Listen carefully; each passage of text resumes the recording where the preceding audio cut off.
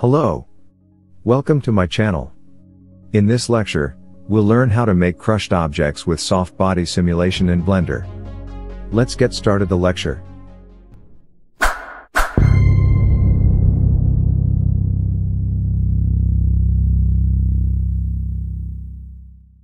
Firstly, download the barrel model as Blender file.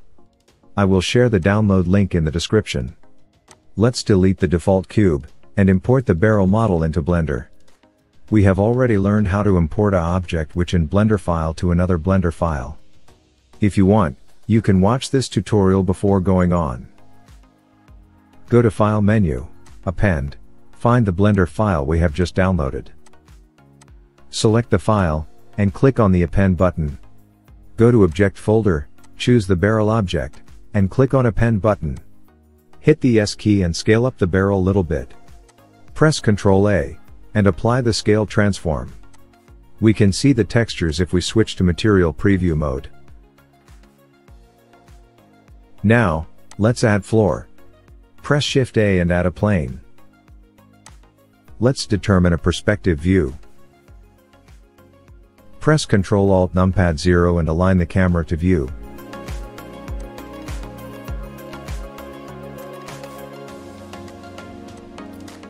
Now, we can scale up the plane according to this camera perspective. Go to Edit mode, select this edge of the plane, and extrude on the Z-axis. Select the edge, press Ctrl B to bevel edge. Set the segment's number to 12. Go back to Object mode, right-click and make Shade Smooth. Now, let's add Crusher. Press Shift A and add a cylinder. Press Numpad 1 and go to Front View.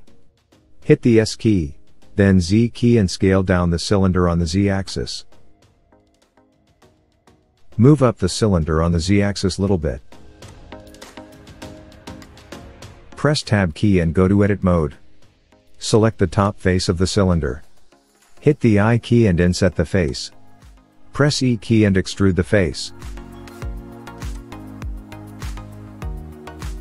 Go back to Object mode. Right-click and make Shade Smooth. To fix shading problem, click on the Object Data Properties menu, go to Normals section, and enable the Auto Smooth. Let's animate the Crusher now. Go to Front View. Go to Frame 1 in the Timeline Editor, then, go over 3D Viewport, hit the I key and add a location keyframe. Then, go to Frame 40. Move the Crusher down on the Z-axis so that crush the barrel.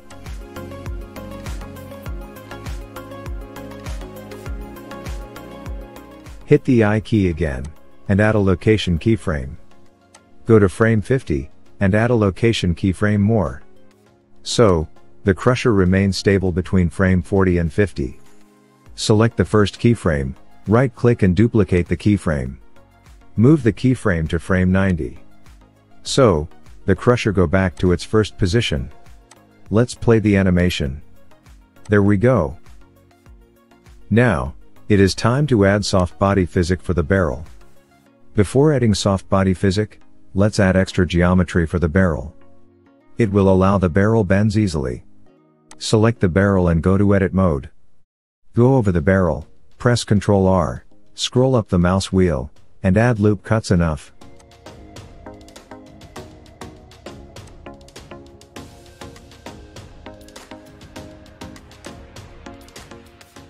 Go back to Object mode again. Click on the Physics Properties tab, and add soft body physics for the barrel. Disable the Goal section, and be sure that the Edges option is enabled. In this section, we are going to make some settings. When we enable the Edges option, it allows the edges in a mesh object to act like springs. The pull value is basically the amount of force that it takes to stretch the object. A low value means that the object is very elastic. High value means that the object is stiffer. The barrel is not elastic, and it has high resistance to stretching. So, we need to set the pull value to highest value. but the soft body simulation tends to get unstable if you use a value of 0.999, so you should lower this value a bit if that happens. Let's set this value 0.95. The push value basically is opposite to pull value. It determines how much the soft body resists the compression. Low values for fabric, high values for inflated objects and stiff material. Let's set the push value to 0.9. The dampening value controls motion of the simulation. High values dampen the push and pull effect and calm down the mesh. Let's set the damp value to 20. Plasticity value allows you to deform the mesh permanently. We want the barrel is deformed permanently after crushing. So, let's set the plasticity value all the way up to 100. The bending value controls how much the mesh resists bending. High values allows the mesh is more stiff. Let's set the bending value to 8. Let's enable the self-collision option. If this option enabled, Blender will prevent the soft body from intersecting with itself. Now, let's go to Solver section and set the minimum step size to 50. This will just help the simulation works a little bit better. Finally, let's add collision physics for the floor and the crusher. Select the crusher, go to Physics tab, and add collision physics. Set the damping value to 0.8. Select the floor, and add collision physics in the same way. Let's select the barrel, and move up the barrel above the floor a little bit. Now, it is time to bake simulation. Let's go to the cache section. I want the simulation start at frame 24. In this frame, the crusher not contact with the barrel yet. So, it will allow the barrel remain stable till frame 24. Let's set the final frame of the simulation to 40. Also, set the final frame of the animation to 100. Now, the simulation ready to bake.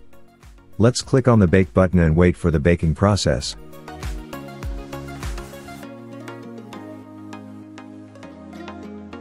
The baking process has done. Let's play the simulation. There we go. The simulation works well. But, bended barrel doesn't look smooth shading. To fix this problem, go to Modifier tab, and add Subdivision Surface Modifier for the barrel. Set the subdivision level to 2 for viewport and render. There we go. It is time to render. Firstly, let's switch to Material Preview mode, and add material for the crusher. Go to Material Properties tab, add a new material for the crusher. Set the base color to light gray, and set the metallic value all the way up to 1. We can decrease the roughness value a little bit. Select the floor, add a new material.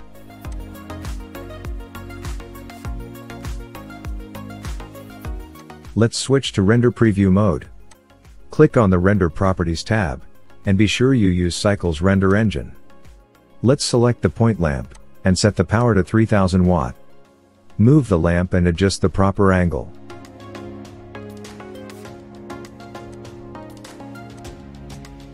Press numpad 0, and switch to camera perspective. Click on the Output Properties tab, and set the resolution to 1080 pixel.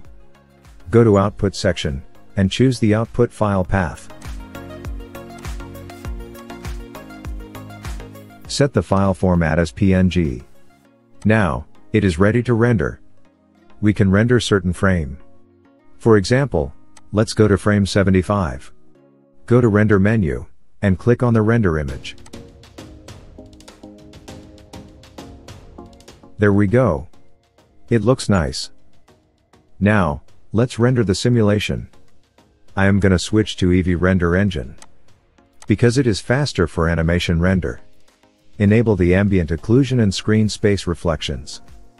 Set the number of samples to 64 for quicker render. Click on the Output Properties tab, and set the file format to MPEG.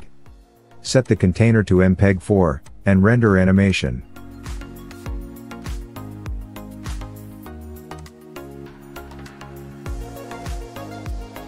There we go. Thanks for watching. See you in the next tutorial.